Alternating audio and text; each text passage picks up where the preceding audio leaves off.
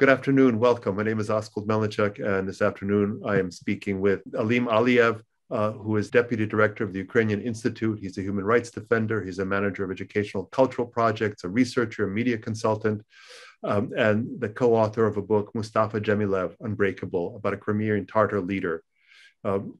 Welcome, Alim. It's a pleasure to speak with you this afternoon. Good afternoon, dear Askold, and thank you for this conversation. Well, I'd like to begin just by asking you about where you grew up, where you were raised, and we'll take it from there. Yeah, I was born in Uzbekistan, in the Churchik city, because all of my family were deported to Central Asia in 1944. It was a genocide of Crimean Tatar people by Stalin regime, because all of Crimean Tatar deported to Central Asia, to Siberia, to Ural, and half of all of the nation died during this deportation.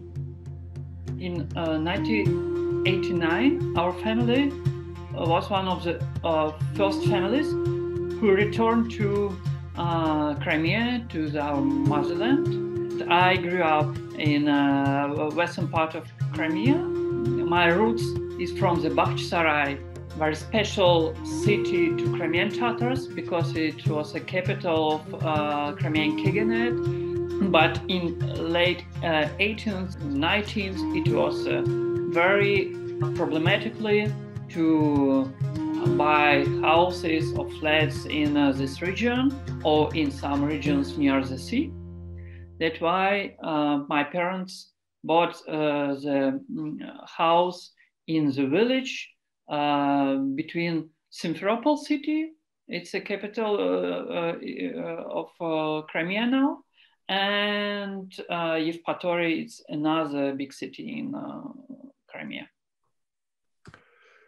So, and what were your parents doing, and what was it like to return to Crimea after half a century of resettlement? You know, my parents, from their childhood, they heard about Crimea, about motherland, and I talked about it 1 year ago with my mom, and she said that she thought that the Crimea is the best place in the world, and Crimea is a place with juicy fruits, very tasty fruits, with wonderful landscapes, with the Crimean Sea. But first of all, Crimea is our motherland, and all of Crimean Tatars should live in their own motherland. That's why after 45 years, our family, like families of a lot of Crimean Tatars, returned to Crimea. What did they find there? What remained of what had been left behind? Mm-hmm. Was there any continuity? Were there institutions, Crimean Tatar institutions that had survived? Yeah, you know, these first years were really hard, because the local people who came to Crimea after the deportation, they thought that Crimean Tatars are very angry people, people who want to take their homes, and you know, very specific people. But in fact, Crimean Tatars, we returned just to the land. Yeah, we haven't any houses. We started to build our houses. We started to build our institutions, for example, the Majlis of Crimean Tatar people, the Kurultai of Crimean Tatar people is a self-governance institutions of Crimean Tatar people as indigenous people of Crimea and Ukraine as well. And that's why we started to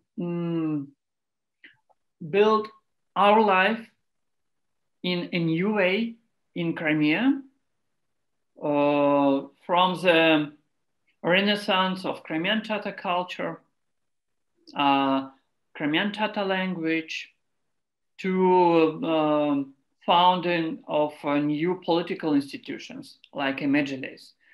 And Mustafa Dzhemilev, famous Soviet dissident, now he's a leader of Crimean Tatars. He was the first head of the Medjlis of Crimean Tatar people. And how did the institutions develop, and how did relationships with the people who had come into Crimea after the Crimean Tatars had been deported evolve over the next 30 years? Yeah, you know, Crimean Tatar, like Ukrainians, we have very strong horizontal ties. And that's why when the Medjlis established, we had a lot of local Medjlises in almost every villages and cities in Crimea where the Crimean Tatar lives.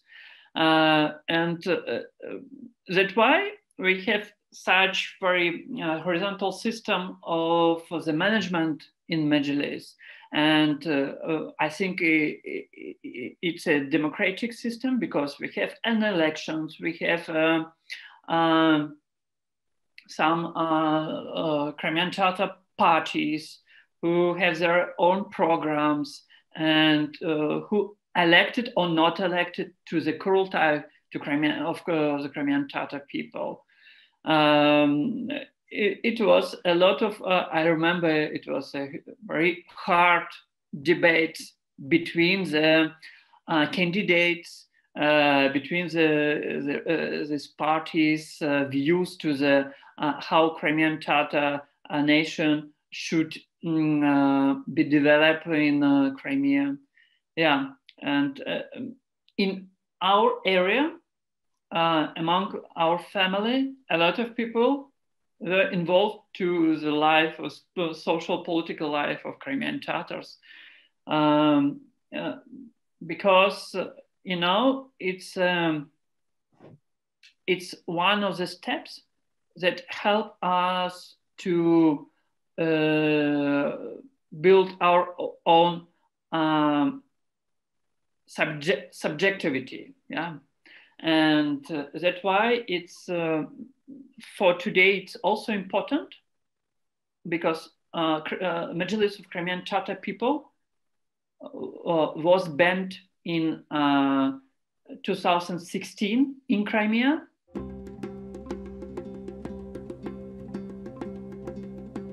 What were the practical consequences of that? Yeah, it means that Medjlis of Crimean Tatar people for Russian occupiers, it's an extremistic organization. Mm-hmm. The leaders of Medjlis, like Rifat Chuvarov, Mustafa Dzhemilev, they're personas non grata in Crimea. We started to work together in Crimea in a local Crimean Tatar newspaper of that name, Nariman Zhilal. He's first deputy head of Medjlis of Crimean Tatar people, and during 8 years he was the most powerful of all of free people in Crimea. And now Nariman Zhilal in a prison due fabricated political case, fabricated by Russia political case. And it means that for today, a lot of active members of Medjlis, of political system of Crimean Tatars, not in Crimea, but we have good connections between the people who live in Crimea and who lives outside of Crimea. So before we get into your kind of adult work, I'd love to know what it was like kind of growing up there and going into schools there. What did you study, and what was sort of your path to your present work? You are working in cultural field. My parents want that I will be a doctor. But everybody's parents want that. yeah, but I have another choice, and I studied political science in Crimea in Tavrida National University, and Orange Revolution in Ukraine helps me to do such choice, because I in my last class in school, I'm deeply involved in political process in the revolution, Orange Revolution, of the supporting of Viktor Yushchenko. And after that, I choose to be a political scientist. And today I work in a cross-sectoral area. It's between human rights, communications, and culture. And it's about soft power, how to present it Ukraine, how to present it Crimean Tatar in international, to the international community, and also how to present Crimean Tatars in Ukraine. Because before 2014, not many Ukrainians knows about Crimean Tatar culture, about Crimean Tatar traditions, about our history. Right, right. And it's a fascinating history. And I wonder if you might attempt, just for our audience, to do a very kind of brief capsule summary of because it's a deep and long history. This is not something that began yesterday. It's surprising how little known it is, given its importance for the whole region and kind of intertwining of the multiple cultures there. Our process of national building were in Crimea, and three factors that help us to be Crimean Tatars: it's land, and it's Crimean Peninsula.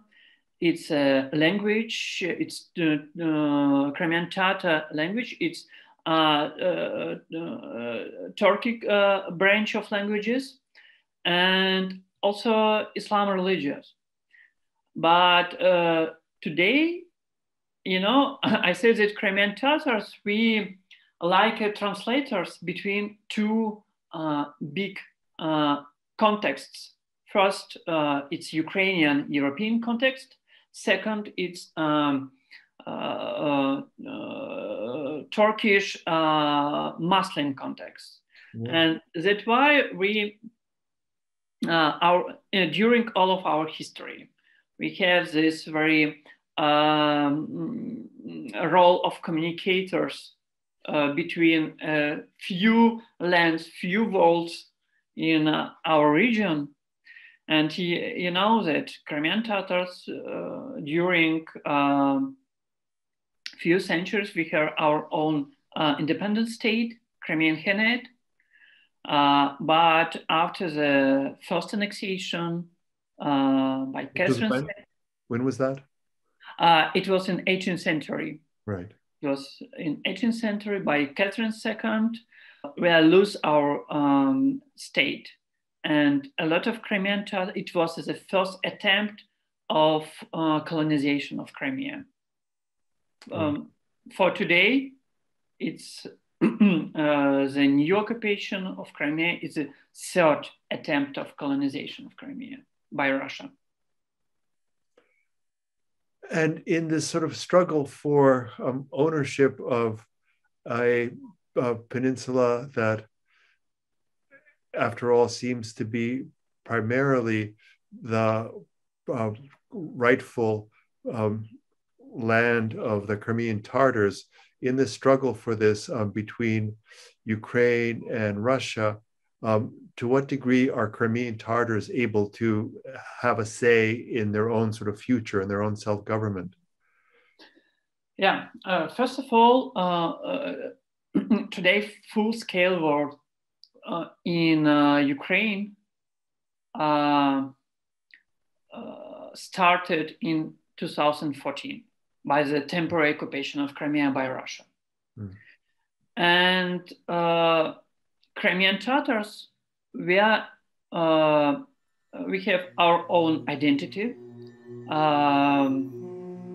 We have our own traditions, religion, but very important thing, Crimean Tatars is we are Ukrainians as a part of political nation. Mm-hmm. And it's very important to understand. Russians not understanding yet why Crimean Tatars, why Ukrainians fight against them. Because we have few common values. It's values of freedom and it's values of dignity. And it's not about money. It's not about butterbrot. Yeah. In Russia, it's not about television. It's about your own dignity and freedom, and that's why we struggle for our freedom. So you're suggesting that after the fall of the Soviet Union, Crimean Tatars experienced an opportunity to sort of for the community to flourish and grow, excuse me, in kind of according to their own terms, mm-hmm. and that you're suggesting that there has been a kind of repression of the culture since the occupation of Crimea. Yeah. Yeah, and I can just, Crimean Tatars and Ukrainians with a very clear national identities have been viewed as a threat to Russia's security in Crimea by the peninsula occupying authorities since 2014. And that's why the Russian authorities destroyed tangible and intangible cultural heritage that does not fit into the Kremlin's modern ideology. Mm. One good example is the fate of the Khan's Palace in Bakhchisarai. It's a crucial object of the tangible heritage of Crimean Tatar. It's being destroyed the goods of the restoration. Mm. One more example, it's about language. For today, just Crimean Tatar language is listed is one of the disappearing languages by UNESCO. And only 3% of pupils in Crimea are studying in Crimean Tatar language. To stop the language from the disappearing, parents create private initiatives in Crimea for learning language, as well as speak at home with their children. And my parents told me that the same situation was in Soviet Union when the parents spoke Crimean Tatar language at home that helps to preserve language. One more, it's about Crimean Tatar religious identity. For today, Russians trying to using our identity against us by fabricating the image of Muslim terrorists or extremists or Crimean Tatar terrorists and extremists. I told before about the case of Nariman Jalal. But what important? Yes, our religion have always played an important role in sharing our identity, but we have one tradition, and its tradition of nonviolent resistance, both in the Soviet times and now. It's a fundamental element of struggle for our own land. And that's why when you ask about culture, when you ask about the situation with identity, I can just say that today we have a new colonization of Crimea. And this new colonization, it's also about identity, about destroying of identity. It's about the militarization of peninsula, and not only the militarization of peninsula, militarization of consciousness, yeah? Mm-hmm. And it's about the replacement of population. I just give one example. Before the first annexation of Crimea in 18th century, 95% of all population in Crimea were Crimean Tatars. Today, it's just 15%. Mm. And after 2014, 50,000 of Crimean inhabitants left Crimea. 30,000 of them were Crimean Tatars. But we have the reserve trend. Half million of new citizens comes to Russia, to Crimea. And it's a, changing ethnic component of population in Crimea also. Right. So that is a severe assault. This is a speculative question, but what is it that you think Russia finds so threatening about these indigenous identities? It has always been a mystery to me because so many other cultures and countries have found ways of absorbing and even elevating and celebrating the variety of different cultures within their boundaries. Yeah, I think I have a very simple answer, because for Russian authorities, for a Russian state, the question of identity and strong identity is a question of their national defense. Because in Soviet times, the nations, Ukrainians, Crimean Tatars, a lot of another nations who had strong roots, they were enemies. The same situation now. For Russians, free human being with critical thinking, with the understanding of their own history, it's also enemy. And that's why they fight against us. During these 2 months, I see how Russians work in Kherson region, that the temporary occupied now also. The same steps were in Crimea. They kidnapping active people, journalists, activists, human rights defenders, because they are the voice of a free land. Such situation we have during these 8 years in Crimea. What are the ways in which you are able to resist this pressure? Because again, I know I've read that many Crimean intellectuals have been arrested, those who have not managed to escape. Are you able to be in touch with them? And are there ways that we can support them? Yeah, of course, we touched with our families of political prisoners, also with the activists, artists, writers, journalists who live in Crimea now. And for me, it's crucial to save these links between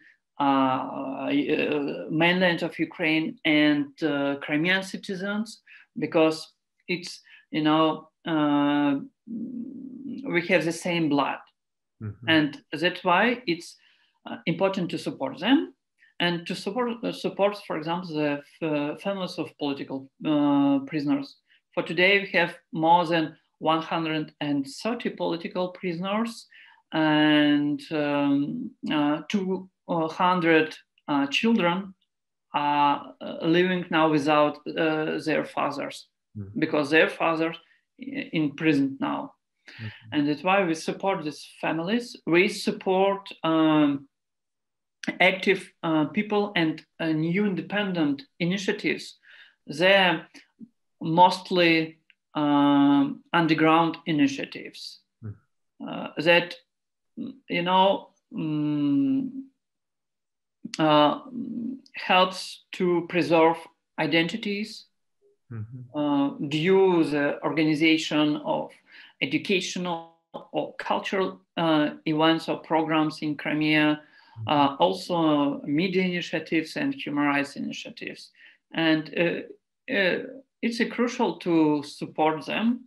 Not only, it's not about even the supporting by money, it's about some capacity supporting to just mail that we know about you and now about your initiatives. It really helps them to feel themselves not alone in occupied peninsula. So that's very good to hear, and of course I understand how valuable it can be to feel that you have been seen and are not forgotten.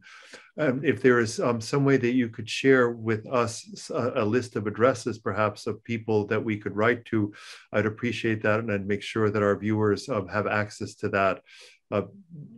I grew up writing letters on behalf of Ukrainian political prisoners back in the 70s. And I never thought that I'd have to do that again, you know, through about the Helsinki Human Rights Group. You probably know about that. Yeah, of course, yeah. Yeah. And do you work with Amnesty International and such organizations? Just today, before our interview, yes, I chatted with the head of Amnesty International in Ukraine. Of course, we have a strong connection with the human rights organization, like in Ukraine, also abroad. Right. Great. No, I'm glad to hear that there is that kind of cooperation. I imagine that things have gotten harder since the war heated up on February 24th. And I wonder if there are any particular changes you want us to be aware of in the last 2.5 months since this war began.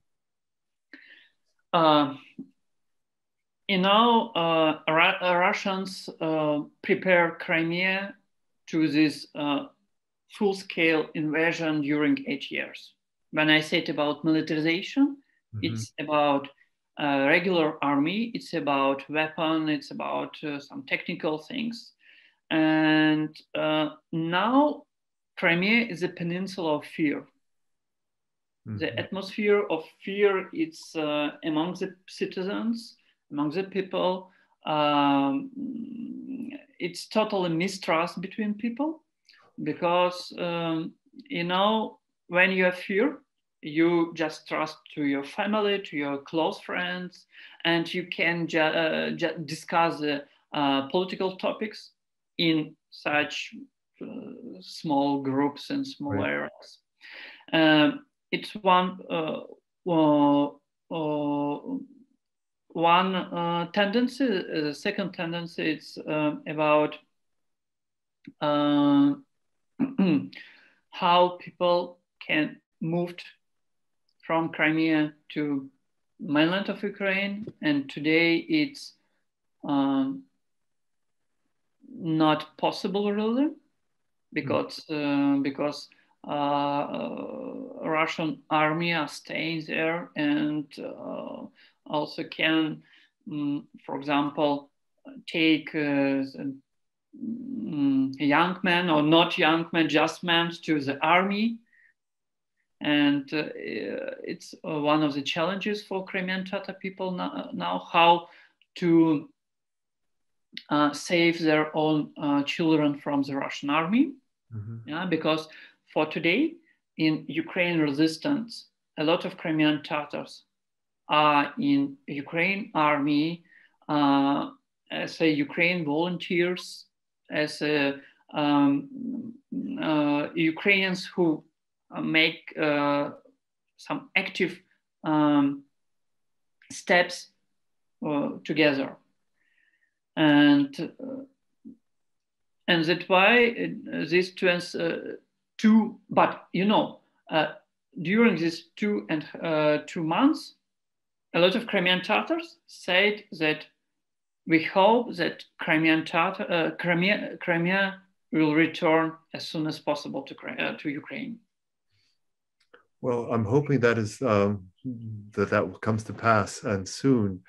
I wonder if you might be willing to share with us something, a poem or something in the Crimean language, so that our viewers can hear what that sounds like. Yeah. And maybe you could tell us something about who that is, who you'll be reading. Yeah, we together with my friends, with colleagues, we established Ukrainian Crimean Tatar literature project that named Crimean Fig, Krymsky Injir. We have 3 anthologies. It's 2 of them, and Crimea Fig. It's a project that helps to Crimean Tatar poetries, authors, translators, to share their thoughts, to share their texts about Crimea, and also helps to Ukrainian writers write about Crimea. And yeah, it's important to when the topic of Crimea in an intellectual scene of Ukraine, and not only Ukraine. That's why I try to read one small text by Crimean Tatar poetry. Yıllar dönümü Siyere Kokçe, Crimean Tatar writer, the poem Flow of Time. Yıllar dönümü bir adımı ileri, ekası artқа, böyle yazılған acaba halkının başına, ya da belki elimden kuşunu uçurttum. Ordım da söktüm, kolumdaki ipni. Ordım da söktüm. De güley bahçalar, de solup töküle çiçekler. Tünümenki dostlar, ecebi bayrak kotardılar. Yarınımızda ne var? Tokalana kalemim. Ordım ve de söktüm kolumdaki ipni. Ordım da söktüm. De güle, de ağlay, de baka aynacı koz ile. Denişçen bir taqdir, kısmet oldu milletme. Köklerge yetkazıp son ise fırlata yerge. Örülgen yıpmını söküle, kene de söküle. Yıllar dönümü ümitten kesilmem ne olsa da ögde. Men yıpnın ucunu katı tutarım elimde. Çok sefer gayrdan başlarımız da bir kere. Kolumdaki yıpım yanı örnekli oraya. Is there anything else you'd like the world to hear about your circumstances now, and anything that you would like us to keep in mind and try to do in the next months as we try to bring this war to a quick and successful conclusion? Yes, Askold. I want to say that today our fighting, today our war, it's not only about Crimean Tatars, it's not only about Ukrainians, it's about all of civilized war. And please support Ukrainians, please support our state, support Crimean Tatars, because we should win. And after our win, we will gather in our free Bakhchisarai. I very much look forward to that moment and to raising a glass with you together. Of course. To a happy future. Alim, Aliev, thank you so very much for taking time to speak with us. Thank you.